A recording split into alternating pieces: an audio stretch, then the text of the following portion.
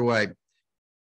This morning's shir, as we open a new season of studying together Sefer Melachim Alef, has to start with a bit of a review because our last shir was a long time ago. And in fact, today's shir is an expansion upon the shir that I gave last number of weeks ago, quite a number of weeks ago, in fact, so that we actually need to learn it again because who's going to remember what we had recently talked about? Let me give you the review. I'm going to ask as the ground rules for our shir. You got to let me talk at the beginnings to present things, present the ideas for the day. Of course, I'm interested in questions and comments, but I ask for your indulgence, please, to get things off the ground, and also to ask yourself before you ask a question: is this germane to our topic of our parak, not what was in 5 other shiurim ago and what I remember from another course and what have you? If it's germane, by all means. And I'm going to leave it to your discretion to figure out what's germane and what's not. But want to stay focused a little bit on the Sefer so we could learn ahead. So I'm here with a few people in person. We got others on the phone here on Zoom. So be it. Okay, lots of room for people to sit here too.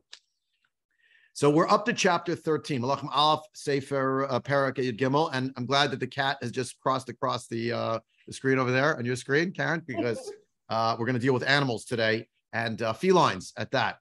We'll be there shortly. So Sefer Melachim Alef, which we've been studying for a little while, but for those who perhaps need a bit of a refresher, is about the first politics of the Jewish people. It's a continuation of Sefer Shmuel, which is the first politics, but I refer to as the first because the first commonwealth of the Jewish people. And whereas we had a king Shaul, and he was appointed by a Navi, and then he was essentially he lost his royal charter, and it was given to David HaMelech, which takes us through all of Sefer Shmuel.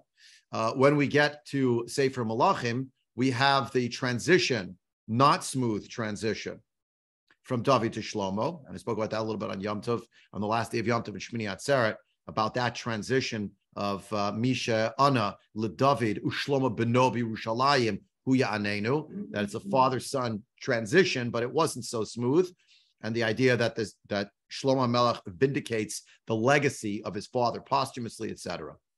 What happens next, though, and for the rest of the book, after the passing of Shlomo HaMelech, and we talked a lot about that. We spent a year pretty much talking about Shlomo HaMelech as an important, let's call him biblical figure, a melech, an author, 3 Sefarim in Tanakh ascribed to him of his own authorship.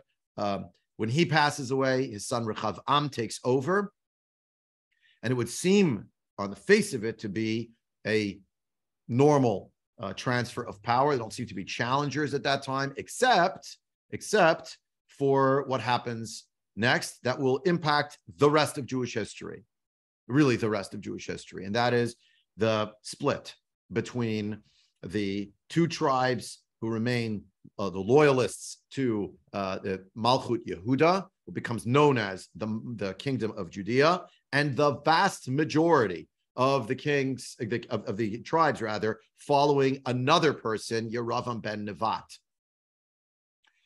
The challenge is that Yeravam ben Nevat himself has a diploma on the wall. He has a royal charter that comes to him from the Masorah. He might have had his own ideas about wanting to make a power grab, but he actually gets the license and the sanction of a great Navi, Achia HaShiloni, who is the Rebbe of Eliyahu HaNavi. We talked about when we learned that chapter. We're not going back there again. We learned already about the secession of the 10 tribes from the 12 tribes to make their own kingdom, and to realize that split we never recovered from. Everybody knows the lost tribes of Israel. That refers to the lost 10 tribes who centuries later, in the near conquest of the entire Holy Land by the Assyrian Empire, they don't get the whole Holy Land, but they get a lot of it. The Assyrian Empire takes away 10 tribes. Those are the lost tribes of Israel. A big machloket, a big argument. Did they ever come back? Did they return? Did they not return? But that's a split we never really got back from. By the time the Jewish people come back after that first exile, what happens? They're centered around Judea. The province is called Medinat Yehud. You hear the word Yehuda, Yehud. The name was really given to them by the Persians, who allowed them to come back in the 6th century BCE. 70 years after the exile. They're permitted to come back.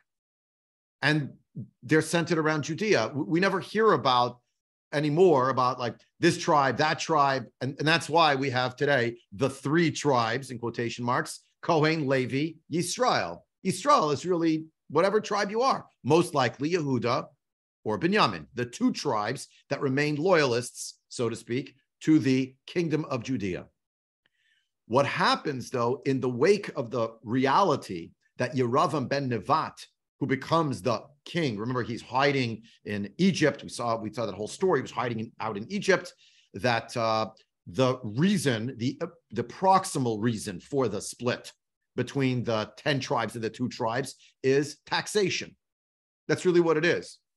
Shlomo HaMelech had a very powerful kingdom. We spoke about that extensively. You can find all the videos on YouTube or wherever you get your podcasts or what have you, because it's also an audio form without the video. So Shlomo HaMelech is a powerhouse economically, militarily, politically, and most important of all, I've argued over and over again, intellectually. The Jewish people export their wisdom by having people come to learn the wisdom of Shlomo, right? Imagine this little tiny area in the world that is exporting its technologies to the whole world because one of the best things that it has is it has the smarts, right? But we didn't get it just because we ate our Wheaties. It's part of our culture, and I look heavenward first and foremost because Mina Shemayim, you know, that the little place becomes this massive empire, and that was the time of Shlomo Melech. But it turns out it came at a cost, and the cost had to do with the way that people were taxed financially, and also in terms of being pressed into national service. When Rechavam, the son of Shlomo, is to take the throne, the people ask him, will you be like your father? And he basically says, I'm going to be way, way stronger and way harsher with you.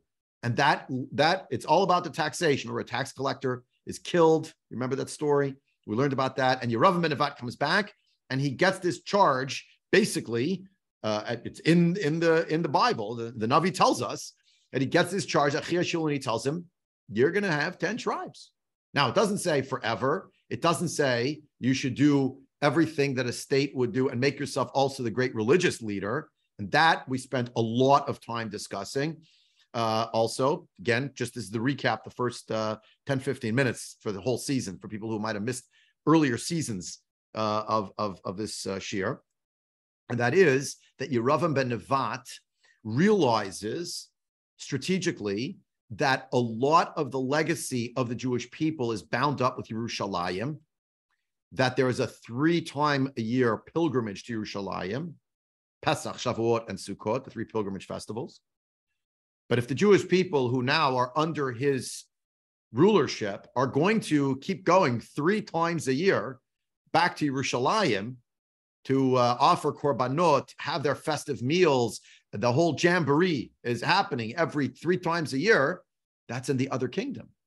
So they can't go back there over and over again, because it's only a matter of time before they realize, well, Rechavam and the line of the Davidic line, David, Shlomo, Rechavam, not so bad. We should really go back. It was a mistake. He can't allow that. So what does he do? He makes separate worship centers. I said it tongue in cheek before. He makes a breakaway shul. They can't go there, and we can't let them go there. Now, when he does that, the question is, what does he build? A shul? No, he builds altars. And what does he build near the altars? 2 golden calves. We spent several sessions, so we're not going to unpack that today, but I'll give you there are 2 views about whether those golden calves were the objects of worship and these people became idolaters. We're talking about 10 tribes of Israel. Or if it had some symbolic import, some national import, that was why they were made as calves, because you didn't have to be a big scholar to know about the sin of the golden calf. Anybody knew about the Chet Egel, the sin of the golden calf. What happens? He makes 2 golden calves, one in the center of his, toward the south of his kingdom, and one to the north. So one is in Beit El, same area of Beit El today, approximately, in the Shomron, and the other one is up north in Dan, near the Banyas. So in that area. So those 2, they're the brackets, they're the bookends, I think I call them. He makes not only these 2 new worship centers, again, according to some, he's an idolater, and he caused the Jewish people to fall into the most base forms of idolatry, because once he opened that door, it was only a matter of time before all the rest of the culture from the ancient Near East would pour back in, right? Others say, no, he was still offering the offerings to God, but he had this altar, and he put these symbolic objects. And of course, if you were in the process of writing op-eds or blog posts, so to speak, against Yeravam ben Nevat, it wouldn't be too hard, even if you held it was nothing more than symbolic, etc., to say, and look at your golden calves, you are engaged in the sin of the golden calf, or calves, because there were two now, one in each place, right? It wouldn't be a far stretch to use it, if you will, for its rhetorical power as a point of censor against him. Now, what we'll learn today is the story of what happened on the first festival of Yeravam ben Nevat. And mark this, he made a new holiday. But when you make a new holiday, he made it up, he cooked it up. He was bodet milibo. We learned about that in depth. It's the end of chapter 12. If you're using the Koran Tanakh, by the way, I'm in Melachim Alef, Perek, Yud Gimel. We're about to start again. It's page 423 in this edition of the Koran Tanakh. If you have another Tanakh at home, or if you want to go online right now to sefaria.org, you can look it up. Bible, Prophets, Kings, Melachim 1, Kings 1, chapter 13. But at the end of chapter 12, he makes a new holiday. He calls it holiday. It's a great name, Chag. But he makes the holiday specifically. He realized he can't make it up out of whole cloth. So he patterns it after another holiday. And when does he do it? He does it in our month, in the month of Mar Cheshvan. We are coming to the 15th of Mar Cheshvan. And when we get there, we will be exactly 1 month away from what holiday of the 15th of Tishrei? Sukkot. In the Torah, Sukkot is almost not called Sukkot. In one place called Chag HaSukkot, but it's also called Chag, festival. Pesach has its name, Chag HaMatzot, right? Shavuot may or may not have its own name, Chag HaBikurim, etc. It has all these names, all these festivals have names, they have rabbinic names and popular names. But what's the word in the Torah? So it is called in one place Chag HaSukkot, but elsewhere in the Torah it's called Chag. So he makes this holiday, Yeravam ben Nevat makes this holiday, instead of the 7th biblical month, Tishrei, he puts it a month later in the time period of Mar Cheshvan. Why does he do that? So that people remember, oh, we had that holiday when we used to go to shul over there. It's not so far off. So you say to me, were there no rabbis? There was no one there who could figure out that this was made up, etc. But he dafka made it exactly 1 month after the actual holiday, because when you're the king and you have some kind of judiciary, the judiciary decides how the calendar works.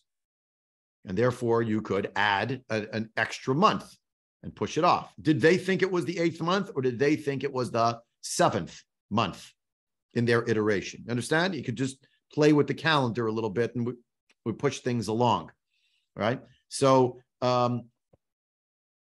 this is, of course, a pattern that would repeat later on in Jewish history many times, where, let's say, daughter religions of Judaism, in order to gain legitimacy, and quickly so, and be able to bring in adherents and converts, they want to make sure that their new religion is patterned after the old one, and they keep claiming it's not new, it's just a continuation. It's bigger and better, it's 2.0, but it's really the same thing. Look at this. Now, I don't want to go down the road of trying to plug that in too much, but just you'll think for yourself what that means. But back to our story, Yeravam ben Nevat, chapter 13. It's the chapter 13 here, again, page of Kings 1. So you can look it up online or wherever you have a Tanakh. He is actually gathering the people together. And when he gathers the people together, he himself runs this inaugural festival. He runs it by personally going up onto the altar. Now, I'll remind you, he has a diploma behind him on the wall, the royal charter, signed by Achia Shiloni, signed by the prophet of the generation. The challenge is, how far does that charter go? Can he do whatever he wants? Can he become, I'm saying it advisedly just so you'll sort of, get it. He made himself the head of the church of Israel. Lahavdil. There's a British king who did that. Lahavdil of another religion, yeah? Later on, history, Middle Ages. So it's kind of shocking. He's standing up on the altar, and he's the one, giving korbanot.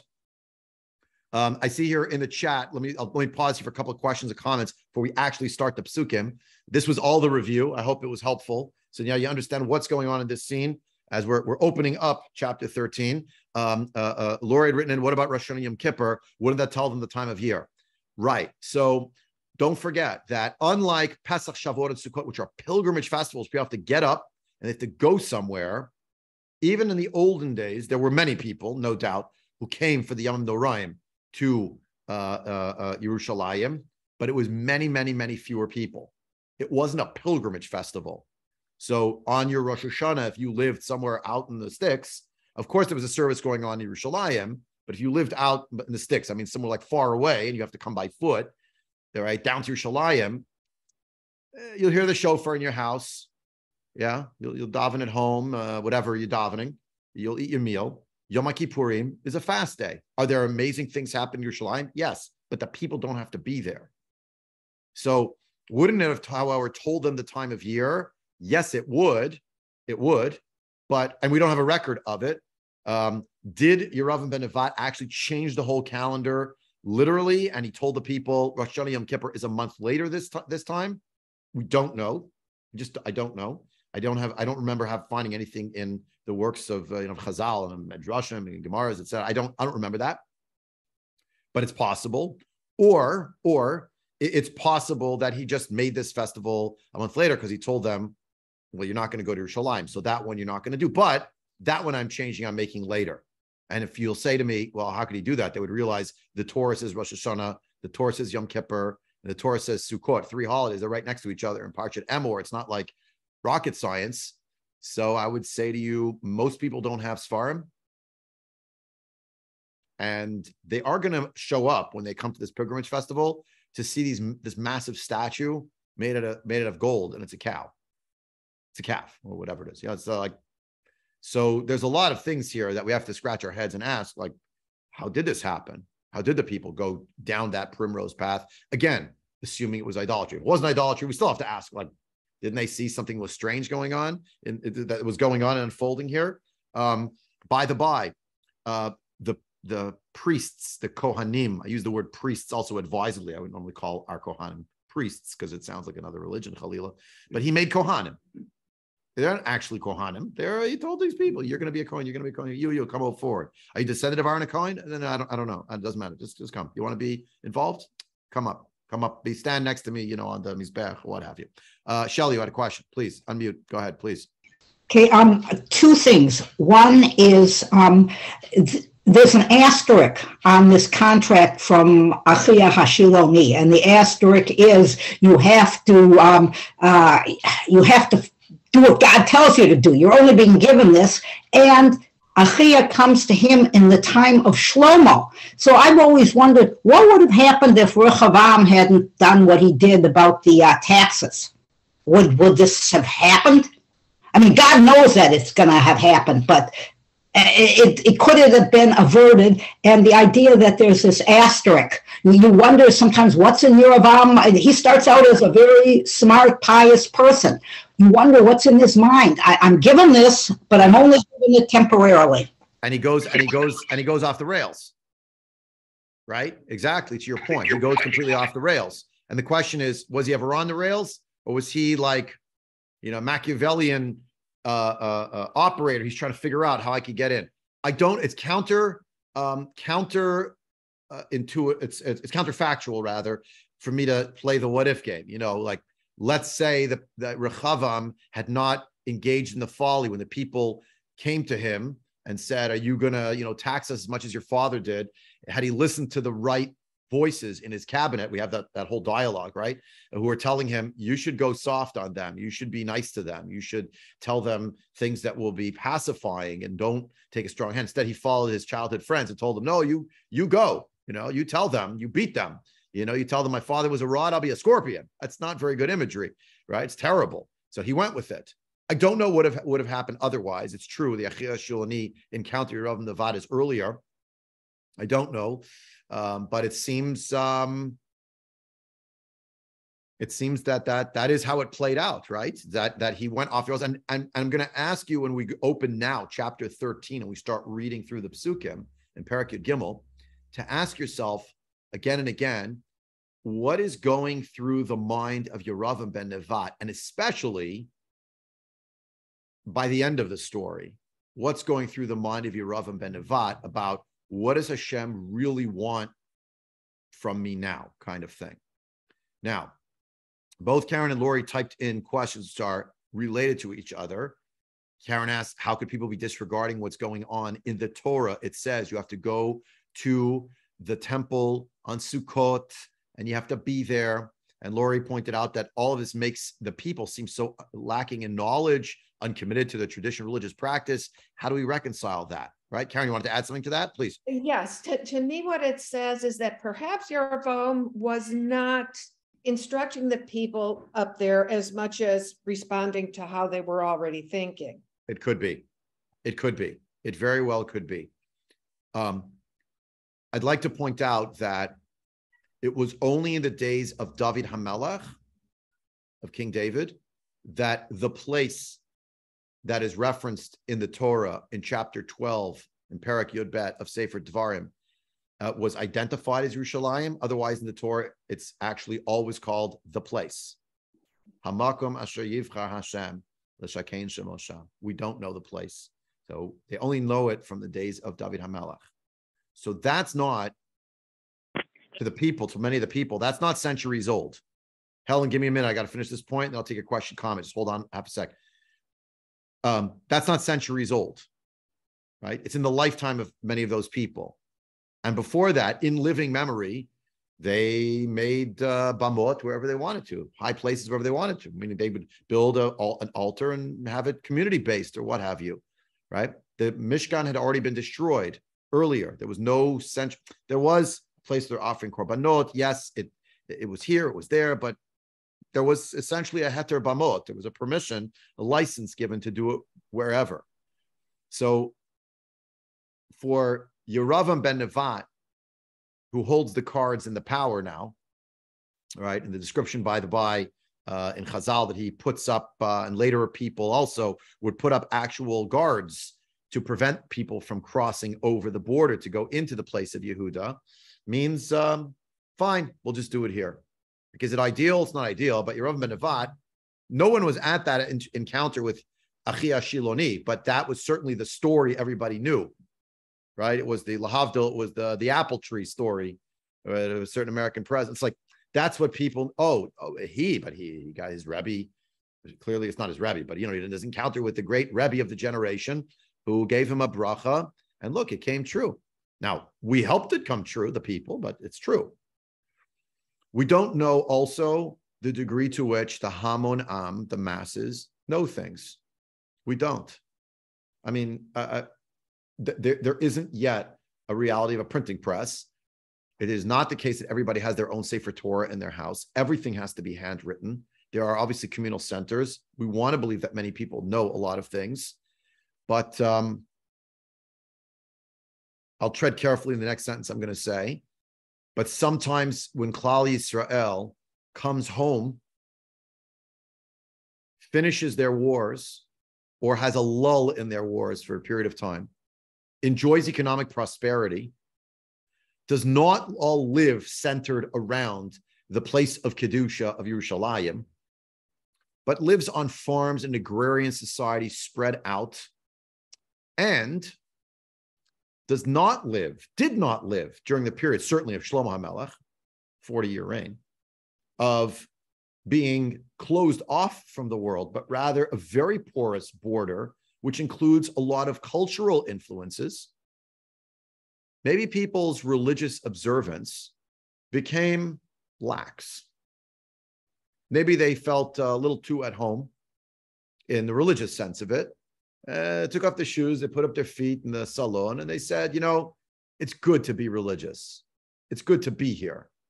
But we really did finish the whole script. got to Eretz Yisrael, set up a kingdom, have a powerful army, economic powerhouse, militarily, culturally, politically. We're the talk of the world. We just had 40 years of real prosperity. Yes, there were things that were hard. No, we're not going to keep paying that level of taxes. So we got a new leader. But you want to keep waving the flag of nationalism, which in the case of the Tanakh is not just nationalism. It's always nationalism with spirituality, connection to Hashem, morality, all different, right? Maybe the people, and how long does it take for the people to go from being, very religious and knowledgeable to being ignorant? I always say the word communism over here, but it doesn't have to just be communism. It could be maybe even a Western country that has, a lot of spiritual and national fervor to it in certain ways, but in other ways has a lot of rank ignorance about religion. There's Nevi'im walking around, prophets. They're not everywhere at all times. Yeah. Karen, you want to say something? And then Helen was waiting as well. So I don't know. Okay. Helen, do you have a comment you wanted to make or a question about this topic that we're talking about right now? I don't hear you. So if you want to unmute the phone. No? Okay, let me get it. Helen, I'm going to table what you're going to say because let me jump in now since all of this was pretty much review and setting the stage for our chapter. So I'd like to get underway with this chapter if it's okay. And we'll take more questions and comments in a few minutes. I must move ahead to open the chapter. Okay, go ahead. Thank you, Helen. Okay, thank you so much. Okay, now you did unmute. Okay, so in a few minutes. Okay. V'hinei ish Elohim bam Yehuda bidvar Hashem el Beit El v'Yeravam omeid al hamizbeach la'aktir. We don't know the name of who this is right now. We're going to find out later, perhaps this person's name, but a man of God, an Ish Elohim, comes from Yehuda. Now it's a separate kingdom. He crossed the border. On the command of Hashem, he comes to Beit El, and Yeravam, the king, is standing on the altar, and he is offering offerings. Vayikra al hamizbeach bidvar Hashem. Who calls out? The Navi calls out in the name with the name of Hashem, in the name of God. What does he say to the Mizbech? He doesn't talk to Yeravam. He talks to the platform Yeravam standing on. Vayomer Mizbech. Ko amar Hashem. Hine vein nolad leveit David. Yoshiyahu shmo v'zavach alecha et kohanei abamot hamaktirim alecha v'atzmot adam yisrfu alecha. It's a very hard prophecy to understand. The prophecy says there will be a child born to the house of David. His name is Yoshiyahu, and he will offer upon you the Kohanim, who these priests, so-called priests of these altars, and their bones will be burned upon you. So a lot of questions come up here, but let me keep reading this story a little more. I have to address a ton of questions here. He's talking to a Mizbeach. He's talking about something that's going to happen in the future. He gives the name of a future king of Judea. He says what's going to happen. V'natan bayom ahu mofet lemor. Zeh mofet asher diber Hashem. Hinei hamizbech nikrav nishpach hadesh l'asher alav. And he gives a sign, a mofet, with some kind of a wondrous sign. And what is that? The mizbech will be torn, and the ashes that will spill out from upon it. The Navi has not said a word to Yeravam ben Nevat. He's talking to what seems like an inanimate object. Vayihi chishma melech et dvar yish Elokim asher kara al hamizbeach beveit El vayishlach Yeravam et yado me'al mizbeach lemor tifsuhu. What happens? Yeravam ben Nevat sees what's going on. He's standing higher up than the prophet, and he stretches out his hand, the hand of the king. Grab him, right? Seize him. Vativash yado asher shalach alav le'echol hashivah elav. His hand becomes frozen, paralyzed. Vativash literally would be desiccated. What does it say in English here? Dried up. Yeah, tivash, yavesh. It's dried up. It loses its moisture. Means it can't move. It's frozen, solid. It's desiccated, fossilized, right there, right? So lahavdol, you see where Hollywood gets its scripts from. They look right in the Tanakh. This is how it goes. What happens exactly that moment? V'mizbeach nikra. The mizbeach collapses. It's torn.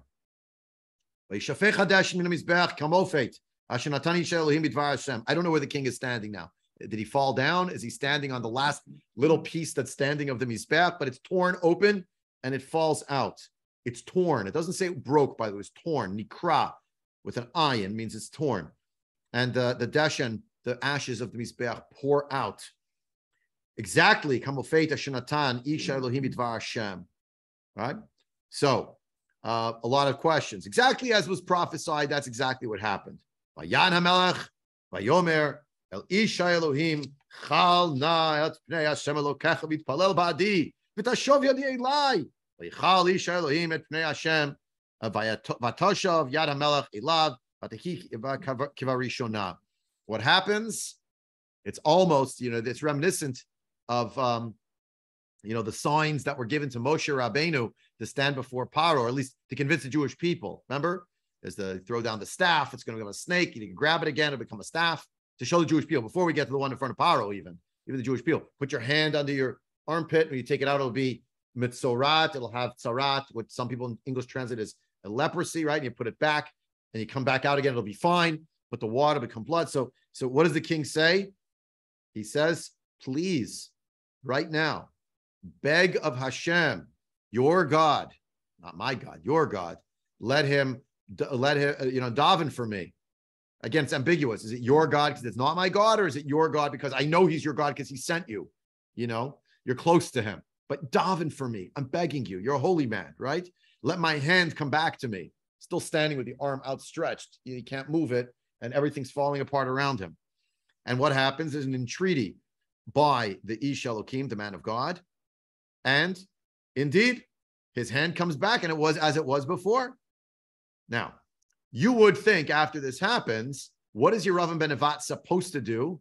He's supposed to pack up his bags and go back to Egypt, or better, since he has a lot of people there who have come to the pilgrimage, say to them, my dear friends, tap on the microphone, get everyone's attention and say, we've been terribly mistaken. We can't live this way. The Navi has come from Yehuda to tell us there has to be another way. I'm confused like you're confused because, as you know, right behind me stands the big scroll from Achia Shiloni, basically giving me my royal charter.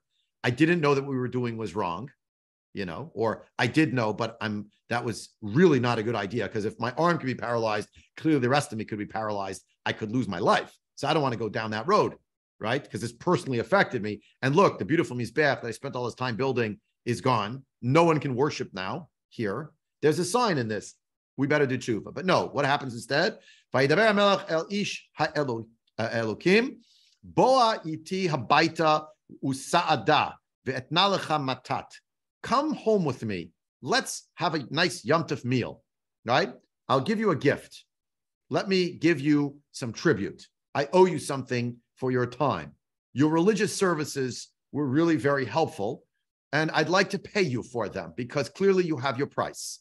I give you a nice meal and a gift. Vaymer Isha Elokim el HaMelech, im titein li et chatzi beitecha lo avimach, lo chal lechem, lo eshte mayim b'makom hazeh, ki chen tziva oti b'dvar Hashem limor, lo tochal lechem, v'lo tishte mayim, v'lo tashuv baderech asher alachta. God told me three things. Don't eat bread there, don't drink water there, and don't go back home on the way from which you came. So, vayelech b'derech acher, v'lo shav baderech asher ba va, el beit El. So it was. He left, and he did not go through the same path that he came, through which he had come. He takes another route home, back to Beit El. An incredibly strange story, second only to the story that happens afterward. I'm skipping the second story. We had learned it actually many, many weeks ago, so some of you already know what's coming. I'm skipping it. Before we read it, we have to read the bookend of this parak. Skip to page 425. Next page, or for those who are using another Tanakh, chapter 13, the end of the chapter, verse 33. And if you look at verses 33 and 34, you will see that there is a short space between the two sections to show you that this is its own freestanding section. It's like the coda to everything we read in chapter 13. And it's important to read it so that it can color everything we've read until now and color everything we're going to see in that second shocking story with the remaining time. Achar hadavar hazeh lo shav Yerovam midarko hara'ah vayoshav vayas miktzot ha'am kohanei vamot hechafetz yamalei et yado v'yihi kohanei vamot. After all of this, we didn't even read all of it yet, but we read already half of it. What did it do to Yerovam? Nothing. He went ahead and he got other people, right? You got anyone who wanted to come forward. You want to be a Kohen? You're a Kohen, you're a Kohen, you're a Kohen, you're a Kohen. Everybody, whoever wants to be a Kohen, come join me, right? And he himself, by the way, he's among them. Vayihi badavar hazeh lechatat beit Yerovam ulahachid ulahashmid me'al pnei adama. This was the great sin of Yerovam, and it'll be cut off. The house of Yerovam will eventually, not immediately, but eventually be cut off. It's a great sin, and they'll be completely destroyed from the face of the earth. End of the parak. Not the end of Yerovam, but the end of the parak. Which begs the question, I see Shelley's hand is up, and maybe Helen's still wanting to make her comment, a question about this chapter that we're up to. Clearly, there was a message, even in this interchange between the prophet Yerovam ben Nevat about what he was supposed to do, and he didn't heed the call. So, I'll give you one of them, which is pretty obvious, right? Whose hand withers? Whose hand withers? Yeravam's hand. Whose hand withers? When you go to a wedding, whose hand withers? Not the people at the wedding, but it's mentioned.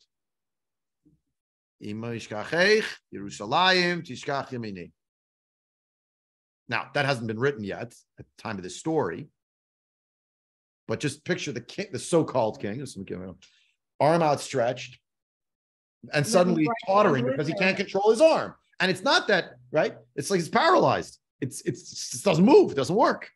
Now, his right hand, his left hand doesn't exactly say, but the gist of it is his arm is the arm of power. It's the Yada Chazakah. Not anymore. You know why? Because you went off the rails. 1, 2. What's a man talking to an altar for? It's weird, no? So if you look at the Mishnah, I didn't even give it to you in the source. We didn't even open the sources yet. If you look at the Mishnah in Parak Revi, in Masechet Sukkah, and Daf Mem Ham, page 45, you'll find there that it describes that when the people would leave on Sukkot, when they would say goodbye to the Mizbeach, they would, so to speak, talk to the Mizbeach. I mean, not that they thought it was animate, but sort of to give it a thank you. For reasons I won't go into now why that happened, why they would do that. But there was a custom that they would give thanks to God and they would praise the Mizbeach because this was the main avenue of serving Hashem, especially on Sukkot. Why especially on Sukkot? Because you have daily offerings, you have Shabbat offerings, you have Rosh Chodesh offerings, you have holiday offerings on Pesach and Shavuot and Rosh Hashanah, Yom Kippurim, but none of them hold a candle to the number of offerings on Sukkot. 70 bulls and all sorts of sheep, and there's so many hundreds of people are coming. There's more than any other holiday of that which is being offered on the altar. There comes the Navi, he speaks to the altar and he says, you are the portal, you think, to Hashem. Now, obviously, it's dramatic, right? It's the imagery. No, you're not. And you're not going to be broken, and you're not going to be just sinking into the ground. You're going to be torn. And when you're torn, things will pour out of you. You're going to be torn open and pour, as if it was like a person, as if it was like a heart that is going to be torn. Pour out your heart before God. Right? What's going to spill out? Ashes. And the people are there. There's ashes. I imagine there's a dust cloud from the ashes. Yeah. And Yerovam doesn't get the message. He didn't get the memo from all of that. His reaction even is, name your price. I'll bring you to my house. You'll be my guest. And the Navi therefore has this instruction: do not eat in this place, because there will be the scuttlebutt will be that you're part of his retinue, just like everybody else. Right? I got here somehow. I got the thing from Achia Shiloni standing behind me. In some regard, I have all sorts of people. I have the vast. You want to do democracy? Let's be democratic. I have the vast majority of the Jewish people with me, not with you. Not with you. So we have to do a little something that's going to be symbolic, at least, where not only am I saving face, but you're really with me. Join my party. Tarte mashma, double entendre. Join my party. And what does the Navi say? I can't eat and I won't drink and I'm not even going back the way I came. You know what? If I go back the path when I came, maybe I'm going home with my tail between my legs. I saw one of the articles I was reading is a beautiful shir by Rabbi Alex Israel. He has his own idea. I'm not sure I agree with all of them, but he quoted from Professor Uriel Simon, who said that the idea of retracing your steps is to go backwards in your quest, to like revert what you did. Therefore, taking another road home showed I'm going back where I came from, but I'm not retracing my steps. I'm showing I meant what I said. Now, we didn't read the second shocking story. We didn't even open it yet, which I don't want to address right now. So don't ask me questions about that second story and give away what's coming if you already read ahead. As Karen pointed out in writing over here, by the rivers of Babylon. Exactly, right? Isn't this in a certain way the first exile from Yerushalayim? Again, but it has a prophet who said it was supposed to happen. Well, isn't the exile to Bavel also a prophet who said it was going to happen? Again, I said anachronistically, those lines hadn't been written yet. But the concept is here first. Give me my hand back. Okay, fine. Whew. Well, that was bad. So do you want to come over for lunch? What do you mean you want to come over for lunch? How about change your ways? How about fix it? How about you cannot be here claiming you're a Kohen, you're a Kohen, you're a Kohen. Let's set up. Let's just make another Mizbech. By the way, they end up making another Mizbech after this. It's not like they said, well, is there a memo here? No, it's worked out. Everything's good. Now, why did they think that? What happened that gave them sort of ammunition on the other side of the ledger to think to themselves, we can keep going? That is the second story we didn't get to yet. Shelley, you had a question, comment, and then Helen, and then we'll move forward. Go ahead, Shelley, go ahead, please. This reminds me of what's going to happen later on with Eliyahu and the prophets of Baal. Yeah. And we know that the people say at that point, Hashem hu Elohim. Yes. Ooh, I lost you at the most important moment. Say again. I lost you. You said Hashem hu Elohim, and then we lost the sound on what you were saying. Shelley? Not so much? Okay. Say it again. I got you again. Okay, repeat. Okay. Where are the people in this? We got in the Eliyahu story, the people say Hashem hu Elohim. If this is a big holiday, and Yerovam is doing this in front of all the people to showcase his holiday, where are the people? Why aren't they saying anything? Well, it's very hard. I mean, this is so obvious. We're going to have to get there when we get to the Eliyahu story to try to answer that question. But as was pointed out, the question was coming up before also, like the people didn't stand up en masse and say, this is wrong. We can't do this. You made a second and a third religious worship center. Didn't we hear again and again from the kings, the prophets, there's going to be one place and now it was chosen? Well, how did it get unchosen? So we had talked about this in depth. I don't know if I'll go down that whole road about some of the competitions. How many years is this? How many years in his reign is this? There have to be plenty of people that were around in Shlomo's reign. It's hard. When we go back to Ezra and Nehemiah and they rebuilt the second temple, there are people who are crying because they remember the first temple and this isn't the same thing. So there have to be plenty of people. There's a tribe of Yisachar that's supposed to be the scholars. Right. What is going on? Question's better than the answer. What I'm trying to explain is that it seems it was not as solidified as you would imagine, that was going to be the center, right? Because you don't have the rebellion of the people saying, well, we're not going to make a separate worship center, right? And I do think it's bound up with the fact that there was a sort of a Pax Judaica, at least internally, I'm not saying they were conquering the whole world, but where there was a certain religious lassitude that came about precisely because of prosperity. Exactly as the Torah warned, by the way. Exactly as the Torah warned, right? That it won't be long. You're gonna be settling in, and everything's gonna be good, and you'll forget. It's not a crime of commission at the beginning. We're gonna run because we love idolatry. We'll do a little Shabbos here. We'll eat a little kosher food there. You want me to keep making the trek all the way to Yerushalayim? Now it's even a different country. Like, let's just do something here. Let's just make a small thing over here. I don't want to keep going to Hakafot, with a million people. We'll do a small something. Give it to me. It's the same God. I'm not worshiping idols, God forbid, except for the people who were, so they would say that it was. Yeah. So all these things are true. That's correct. But just to do the timeline, this is in the beginning of Yeravam ben Nevat's reign. Rechavam did not reign at all, the entire country, maybe for like a few weeks or something, right? Shlomo Melech, 40 years. David HaMelech, 40 years. So there are people who are alive in the time of David, older people who are still alive now, right? Was their voice muted? Did they not care? Did they have their issues with David? Certainly did. And then Shlomo came along. Did some of them have issues with Shlomo? Sounds like a lot of them did, but they never voiced it. And then when Rechavam came along, it came up. Yeah, this is a very serious issue, for sure. And they have a very beautiful, ornate temple standing in Jerusalem, but you want to schlep all the way to Yerushalayim, like, where are we going to get parking? It's a schlep. We can't keep doing that. And now we have an out, and it may be even religiously sanctioned, except for this story where a prophet shows up and quite literally has the altar breaking open and shedding ashes. The broken heart. That's your vehicle for serving Hashem. Boom, it's going to be torn. And where's your king? He can't even move his arm until I daven, so Hashem will give him back control of his arm. Yeah? Helen, you still want to say something? I'm sorry. I kept you on the street for so long over there. Wait, go ahead. No problem. Unfortunately, remarks pale after all this, but I'll go ahead with the first one.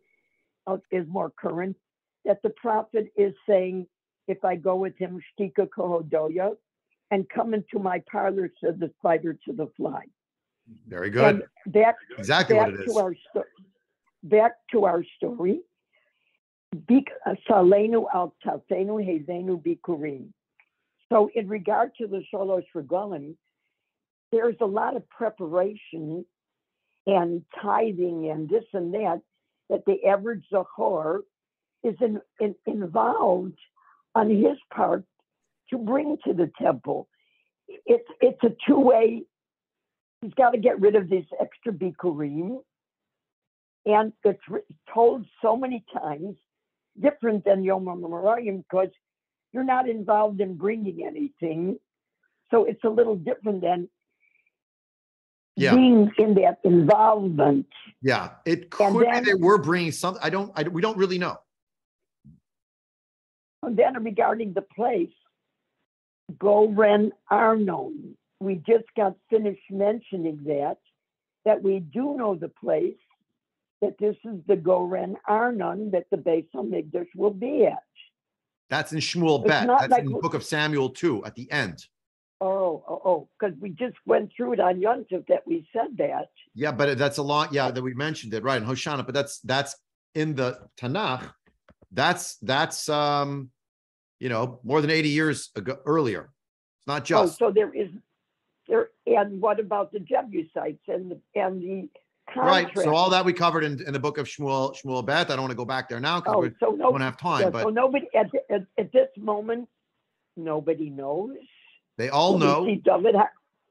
They all know. They don't care. They all know, but there's doubts. They all know, but they also have a prophet who came along and said to a person who was not of the Davidic line, you're about to be in charge of 10 tribes. And as Shelley pointed out, there's conditions involved, in terms of what you have to do, in terms of your own behavior, your own responsibility. But, you're getting the charge. And so okay, one other point that I left you a message. No remorse.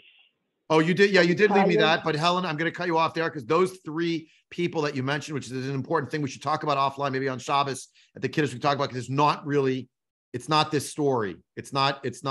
No, but you could say it's the fourth one. Is Shlomo HaMelech is guilty of the same attitude. There is no remorse as he's descending down.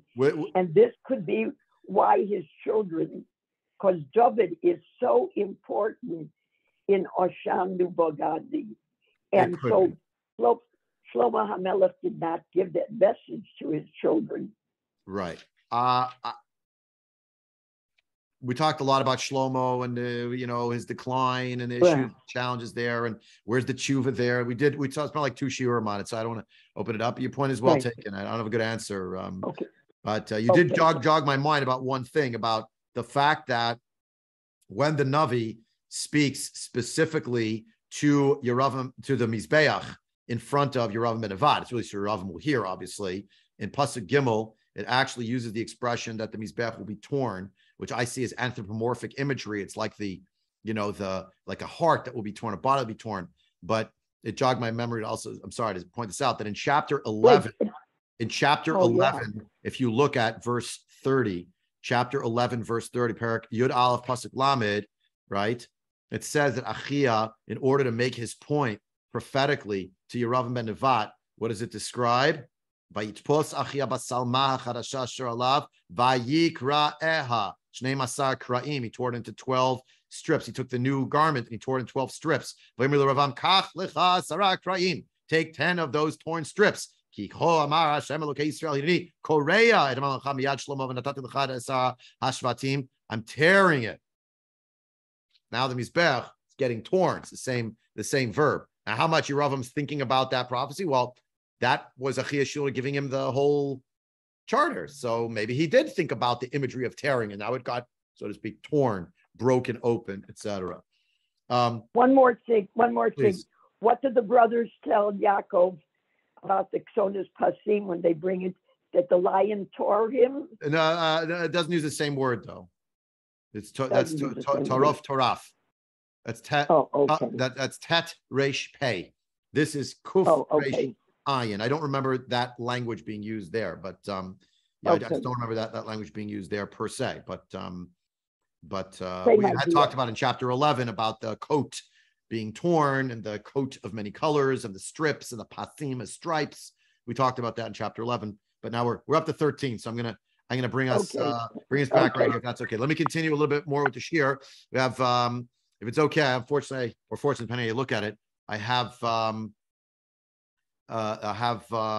just a few minutes left. Today I got to stop 10:30, believe it or not, on the dot. So we're not getting to the Makora. I have 4 pages that I handed out here. Will be for next week. You'll see it inside. Lori pointed out that this evoked the imagery of tearing the cloak, the son of the Malchut. Yes, again, chapter 11, Ayin Sham, the tearing of the Malchut, the tearing away of the cloak of Shaul, now the tearing of the cloak of the Salma. We talked about Salma Shlomo. We did this whole thing.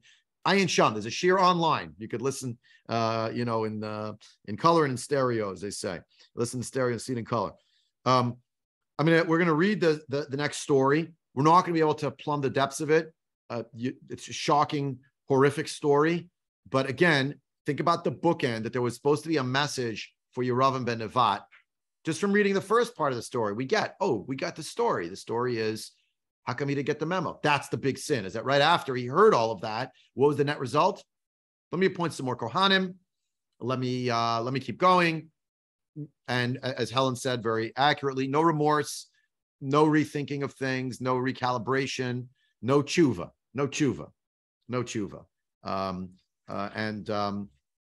There is something to consider about what does it mean that Yeravim now had the direct warning that at least some aspect of his decision making was flawed, and more than flawed. It was an egregious violation of what HaKadosh Baruch Hu wanted, that there should be a place in Yerushalayim, people should come. How you can reconcile that with the reality that he was a king in now another country, where the people are supposed to go over the border every time?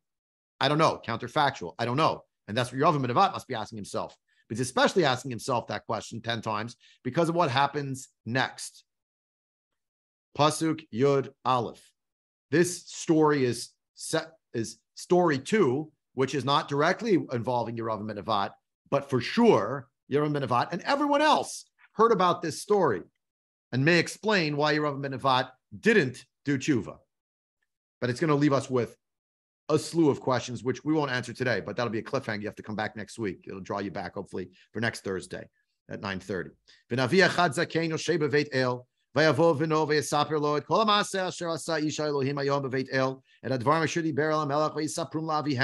So a boy comes home to tell his father, who is an elder, who lives in Beit El, who is a prophet, who lives in Beit El.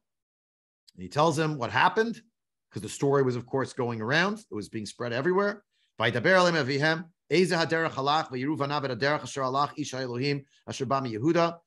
did he go? I'll show you, right? So Vayomer el banav chivshu li achamor vayach beshu lo achamor vayirkav alav He gets his donkey together, a whole pasuk to tell us about getting the donkey saddled, evocative of earlier stories in Tanakh where a person saddles a donkey. Avraham, Moshe, there's something, right, that's going on here. He goes and he finds him sitting under an elah tree, one of these, an oak tree of a sort. Vayomer elav, are you the man of God who came from Yehuda? And he says, yes, I am. Vayomer elav, lechiti habayta ve'echol lachem. Come to my house and eat. Vayomer lo, uchal, lashuv itach, v'lavo itach, v'lo ochal lachem, v'lo eshta itcha mayim b'makom hazeh.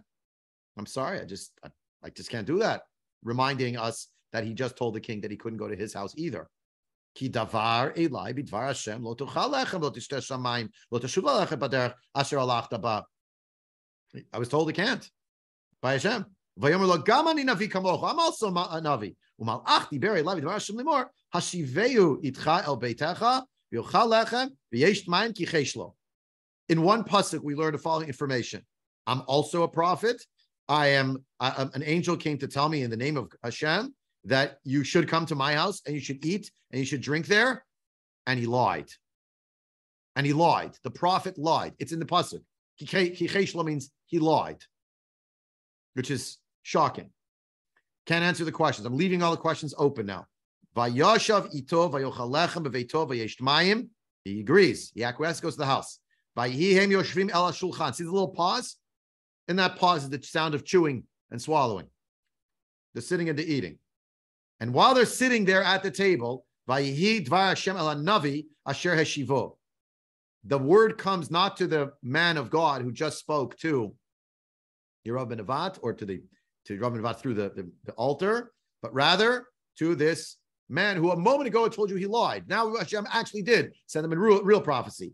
Vayikra el ish ha-Elohim asher bam Yehuda limor. Hashem, Yan ki marita et pi, will shamarta a mitzvah shertzivcha Hashem lokecha, since you rebelled against the word of God, since you didn't keep the mitzvah that Hashem your God commanded you, vatoshav, vatocha lechem, vatesh mayim b'makom asher diber lecha, al tocha lechem, v'al tesh mayim, since you came and you did come back and you sat, you ate and you drank exactly where you were told not to do so, lo tavo nivlatcha el kever avotecha. You will not be buried with your forefathers. That's your punishment. You'll not be buried with your forefathers. I mean, what? How could that be? It's impossible. And yet, that is exactly what happened. It's hard to really understand what this means. So I'll read two more psukim, and then we have to say goodbye for today. And it is going to be a cliffhanger with tons of questions. So you got to come back next week to hear how it goes. And we'll learn some sources inside on the screen and on paper as well. And everyone's invited to come back in person, by the way. We got lots of room. We're just a few of us right here. So, after he ate and he drank, so